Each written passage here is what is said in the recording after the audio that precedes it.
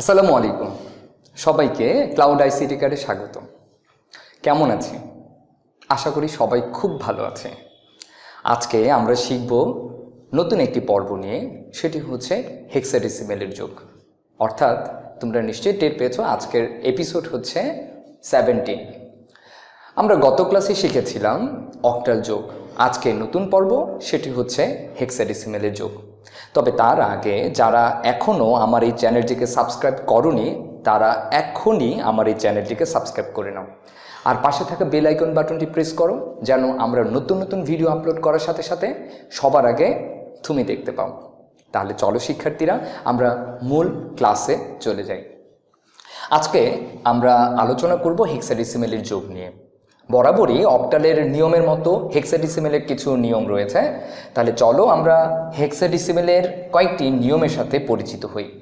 1 নম্বর নিয়ম, দুটি সংখ্যার যোগফল যদি 16-র নিচে হয় তাহলে যোগফল যা তাই বসবে। দ্বিতীয় নিয়মটি হচ্ছে দুটি সংখ্যার যোগফল 16 হলে যোগফল 16 না হয়ে বসবে 10। তৃতীয় নিয়মটি হচ্ছে দুটি সংখ্যার যোগফল 16-র উপরে হলে যোগফলকে 16 দ্বারা ভাগ করতে হবে। ভাগ করার পরে ভাগশেষ প্রথমে বসবে আর ভাগফল পরবর্তী সংখ্যার সাথে যোগ হয়ে যাবে। তাহলে আমরা এই নিয়মের আলোকে একটা উদাহরণের সাথে তুলনা করি। একটি এক্সাম্পল হিসেবে যদি বলি এ বি সি, এটি হচ্ছে হেক্সা ডি ই এফ, এটিও হেক্সা। এখন এই দুটিকে যোগ করব। খেয়াল করো, আমরা জানি 9-এর পরে ডাবল ডিজিট আসে। এগুলোকে আমরা এ মানকে 10, বি কে 11, সি কে 12, ডি কে 13, ই কে 14 এবং এফ কে 15 দ্বারা সূচিত করতে পারি। আমরা অলরেডি জানি। এখন দেখো সি আসছে, সি এর মান কত? 12 আর এফ এর মান 15। তাহলে এই দুটি যোগ করি, 12 আর 15 যোগ করলে দাঁড়াচ্ছে 27। এখন 27 কিন্তু দেখো 16-র উপরে। তাহলে দেখো নিয়ম হচ্ছে দুটি সংখ্যার যোগফল যদি 3 দুটি সংখ্যার যোগফল যদি 16-র উপরে হয় তাহলে ওই যোগফলকে 16 দ্বারা ভাগ করতে হয়। তাহলে দেখো 16 দ্বারা ভাগ করি, ভাগ করলাম 16 একে 16, ভাগশেষ দাঁড়াচ্ছে 11। এখন দেখো 11 ডাবল ডিজিট সংখ্যা এসছে, তখন 11কে না লিখে আমরা বি লিখতে পারি। তাহলে প্রথমে বসবে কি? ভাগশেষ। তাহলে এই ভাগশেষটা বসাবো এখানে বি, এবং ভাগফল রয়েছে কত? 1, সেটি পরবর্তী সংখ্যার সাথে যোগ হয়ে যাবে। তাহলে পরবর্তী সংখ্যাটি দাঁড়াচ্ছে কত? বি। বি এর সাথে 1 যোগ করলে দাঁড়াচ্ছে 12, মানে বি এর মান 11 আর ওই পরবর্তী সংখ্যার সাথে যোগ হয়ে গেল 12। এখন ই এর মান কত? 14। এখন 12 আর 14 যোগ করি, 26। খেয়াল করো নিয়ম 3-এর মধ্যে, অর্থাৎ দুটি সংখ্যার যোগফল যদি 16-র উপরে হয় তাহলে ওই যোগফলকে 16 দ্বারা ভাগ করব। তাহলে 16 একে 16, ভাগশেষ দাঁড়াচ্ছে 10। তাহলে 10 না হয়ে আমি এই 10কে লিখতে পারি এ।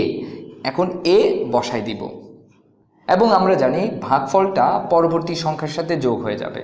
তাহলে যোগ হলে এর মান দাঁড়ায় 10 আর 1 যোগ করলে হচ্ছে 11, আর ডি এর মান দাঁড়ায় 13। তাহলে দেখো 11 আর 13 যোগ করলে কত দাঁড়ায়? 24। এখন 24টা 16-র উপরে, তাহলে 16 দ্বারা ভাগ করব, 16 একে 16, থাকে কত? 8। তাহলে এই ভাগশেষটা বসে যাবে এখানে, আর ভাগফলটা পরবর্তী সংখ্যার সাথে যোগ হয়ে যাবে। যেহেতু এখানে কোনো অঙ্ক নেই তাহলে 1ই বসবে। এটি হচ্ছে হেক্সাডেসিমেলের যোগ। দেখলে তো কত সহজ করে আমরা এই হেক্সাডেসিমেলের যোগটা করলাম। আরও একটি এক্সাম্পলের মাধ্যমে দেখি, বোঝার চেষ্টা করি কিভাবে হেক্সাডেসিমেলের যোগগুলো হয়। খেয়াল করো 7b.2c, 2a.d8, এটি একটি হেক্সা, এটিও একটি হেক্সাডেসিমেলের রাশি। এখন দুটিকে যোগ করব। খেয়াল করো সি এর মান কত? 12। তাহলে আমরা সি এর মান বসাই 12। 8, তাহলে দেখো 12 আর 8 যোগ করলে কত হয়? 20। তাহলে 20 16-র উপরে, তাহলে যেসব যোগফল 16-র উপরে তাকে 16 দ্বারা ভাগ করব, 16 একে 16, ভাগশেষ দাঁড়াচ্ছে কত 4, এই সেই 4। এখন 1 পরবর্তী সংখ্যার সাথে যোগ হয়ে যাবে, তাহলে পরবর্তী সংখ্যার সাথে যোগ করে 2 এর সাথে 1 যোগ করলে দাঁড়াচ্ছে 3, আর ডি এর মান দাঁড়াচ্ছে 13, তাহলে 13 আর 3 যোগ করলে কত 16। আমরা বলেছিলাম 2 নম্বর নিয়ম, খেয়াল করো, দুটি সংখ্যার যোগফল যদি 16 হয়, যোগফল 16 না হয়ে বসবে কত 10, তাহলে যেহেতু 16 হয়েছে তাহলে সেক্ষেত্রে আমার যোগফল দাঁড়াবে 10, তাহলে 10-এর 0 হাতের 1 সেটি পরবর্তী সংখ্যার সাথে যোগ হয়ে যাবে। তাহলে দেখো বি এর মান কত 11, আর হাতে থাকা 1 যোগ করলে হবে কত 12, এর মান কত 10, তাহলে 10 আর 12 যোগ করলে দাঁড়াচ্ছে 22। স্বাভাবিকভাবে নিয়ম 3-এ চলে যাবে, দুটি সংখ্যার যোগফল যদি 16-র উপরে হয় তাহলে ওই যোগফলকে 16 দ্বারা ভাগ করব, 16 একে 16, তাহলে 16 থেকে 22 থেকে 16 চলে গেলে থাকে কত 6, তাহলে 6 আমার এখানে বসে যাবে, যেহেতু ভাগশেষ প্রথমে 6 আর ভাগফল পরবর্তী সংখ্যার সাথে যোগ হয়ে যাবে, তাহলে আমার 7 আর ওই ভাগফল 1 যোগ করলে দাঁড়াচ্ছে 8, আর 2 যোগ করলে দাঁড়াচ্ছে 10, তাহলে দেখো 10 কিন্তু 16-র নিচে, তাহলে যোগফল যা তাই বসবে, কিন্তু দেখো এখানে 10 রয়েছে, 10কে আমরা এ লিখতে পারি, তাহলে এখানে এ হবে। এটি হচ্ছে আমাদের হেক্সাডেসিমেলের যোগ। তাহলে দেখো শিক্ষার্থীরা, কত সহজ করে আমরা অক্টালের যোগও করলাম, এবং আজকে আমরা যেটা শিখলাম সেটা হচ্ছে হেক্সাডেসিমেলের যোগ। তো এখনও যারা আমার এই ক্লাসটিকে সাবস্ক্রাইব করোনি, আমার এই চ্যানেলটিকে সাবস্ক্রাইব করোনি, তারা এখনই আমার এই চ্যানেলটিকে সাবস্ক্রাইব করে নাও, আর অবশ্যই আমাদের পাশে থাকবে নতুন নতুন ভিডিওগুলো আপলোড করার সাথে সাথে, যেন তোমরা সবাই দেখতে পাও।